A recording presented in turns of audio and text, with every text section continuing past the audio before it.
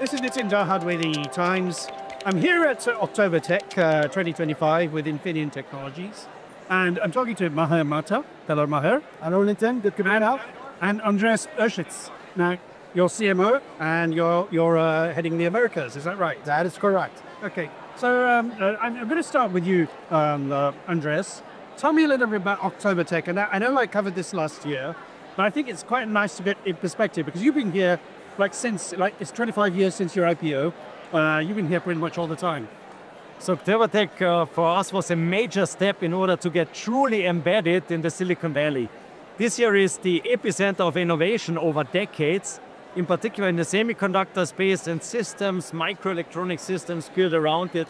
So the modern way we're all used to live within AI at the left, software-defined vehicles, autonomous driving on the right-hand side, then our fully automated homes, and so that all stems from here. So being here for us always used to be super important as a company Infineon, and thus we also established the so-called OktoberTech, which is a flagship event and a platform, if you will, to bring innovators beyond Silicon Valley together to work on a better future. And just to get that context of beyond Silicon Valley, you have taken this around the globe, haven't you? Absolutely. Maher, what were your takes on this? It has indeed. I mean, it started in the Valley. I've been here about, this is our 9th year. About 3 years ago, 3 years in, it migrated to South Korea, Japan, Shanghai, and Singapore, I think, as well. So it goes global. So Maher, I'm going to ask you a little bit. What are your sort of areas of focus for you in this year's event for OktoberTech? Yeah, I mean, what I really like about this year's event is it's showing the evolution. If you look at our early events, they tended to be fairly centered in 3 areas: sensors and power, automotive, kind of these 3 main areas. Now you see the breadth of Infineon's portfolio. For the first time, we're showing our Ethernet solutions. It's a new acquisition. Quantum gets bigger. So as these new technologies come out, we're really excited to showcase them at these events because they're all really innovative and they address the future. Now, in the keynotes, well, in the presentations today, the focus was on humanoid robotics, it was on energy, and we also had a bit of quantum. That's kind of portrayed in all of this, isn't it? It is. I mean, the robotics, it's a beautiful melding of multiple things we talked about. Everything from AI to connectivity to motor control. So yes, it really showcased it. And then, Andreas, what are the, let's just give a little bit of context and perspective. What are the key highlights for Infineon over the last 12 months? Yeah, so first and foremost, Infineon became unprecedented #1 in microcontrollers. That is something which never ever had been envisioned by others. I always had it in my mind, and finally we made it. So based on our strong position in automotive microcontrollers, where we became again #1, we're now #1 in automotive, industrial, and consumer microcontrollers. Other than this, we continue to and were confirmed #1 position in power semiconductors. Power semiconductors comprising all the best of it, so silicon-based power switches, drivers, and also controllers, gallium nitride, and last not least, also silicon carbide. And last not least, also in the area of security, we were confirmed and again continue to be #1, and in days of post-quantum secure devices, that is something which plays a very important role going forward for all of our customers who want to work with us. You know, it's interesting this morning when talked about post-quantum security, and he said, it's all very well having the post-quantum security, but you need to make sure nobody gets the keys. Yeah, absolutely. I mean, then those you have to hide away carefully. Yeah, and yeah, I mean, with all this happening over the last 12 months, so you also had things like the 300mm GaN and everything else, and there's a lot going on already, isn't there? Yeah, absolutely, and 300mm GaN is just Infineon's logical continuation in terms of leadership in power semiconductors and defining energy efficiency of today, but even more so tomorrow. Since energy is a scarce resource, we have to be careful with how we handle electricity without producing any waste. So therefore, gallium nitride is essential, and getting gallium nitride into 300mm manufacturing capacity, that is the key to provide gallium nitride performance at the price of silicon FETs of the past.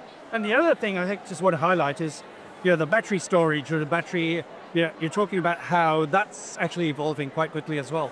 Yeah, absolutely. So battery is something where we see very, very steep falling price points, price per kilowatt hour for a battery. And that is something which is of enormous importance for this decentralization of renewable power in particular. So we hear so much about this, about decentralized grids and having batteries that can then also locally store power that comes from wind, for instance, so when the wind stops blowing, and even more so power that stems from solar panel fields.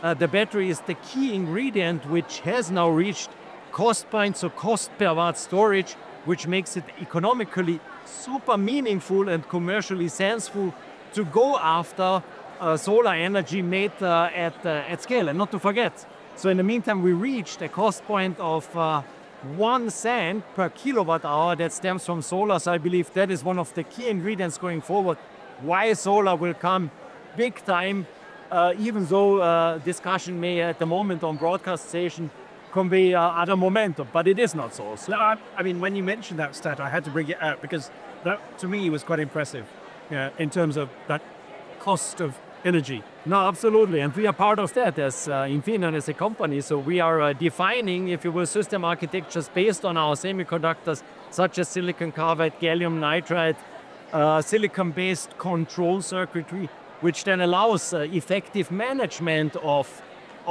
batteries, which allows them to connect batteries in two directions. So battery towards the grid, but also battery towards a decentral DC grid. If you think about for instance, a AI data center and so on and so forth, and we have it all. So everything that relates to power semiconductors, customers love to buy from Infineon. Maybe I build on that as topic, because the battery piece is not just as a resource to be charged. The fact that you can go bi-directional with it, with a bi-directional GaN switch, for example, now allows you to also multitask it, right? You can have more and more vehicles are giving you that ability. Infineon is a leader in being able to have this GaN bidirectional switch. We've gone into production with that, and one of our lead customers is deploying it for that application, either to connect to the grid to the house or the vehicle to the home. So it's a multifaceted problem that has many different angles, and we can contribute. Something I heard this morning in one of the talks was the EV has become a storage device on wheels or on the move, something else. No, it is actually it is an absolutely huge business case going forward. So this entire bi-directional switching capability, if you think about your car at home, so the EV. I just have a friend of mine who contacted me, so he lives in Denmark, and he used to own an electric car who has that capability, and he proudly told me that his utility company approached him and offered 1,500 euro per year to rent out his battery for overnight storage and grid stabilization to the utility provider. So this is something that I also want to get hold of. That is brilliant. And Denmark has been advanced in EV deployment, so absolutely. Okay, Maher. Yes. I think I'm going to ask you to highlight one or two demos that you want to highlight. I know there's too many, and last year we talked about 90 plus. This year's probably It's only 45. He said concentrate. So yes, we have 45. I'll pick two. I'm going to pick two of my favorite children. One is the solid state transformer. Revolutionary technology being enabled by Infineon, really to address a core grid problem. And so I definitely take a look at that. The other one we touched on earlier, AI at the edge. It's finally here. We have now design wins with people deploying AI at the edge, so don't miss that one. So let me build on this. So if you want to see one of the world's first meaningful mini MPUs, go and see our booth. I think I saw it this morning. We interviewed Thomas, so we were going to be running that as well. Very good. Okay, I'm going to ask you both. Maher, any last words? Yeah, any last thoughts about what's going on? Look, what you see behind you is what our technology is all about. Innovation will continue, technology will continue. The way we advance is by collaborating with partners and customers, and that's what we're doing here. So for me, I love it. This is business as usual for us. And Andreas, I think you are so excited. I can see so much passion. Tell me, what do you want to sort of close in on for? We love to be innovators and we love to jointly making the difference here in the Silicon Valley with all these ecosystem players surrounding us, so for a better future. Well, Maher, Andreas, thank you very much. Thank you. Thank you.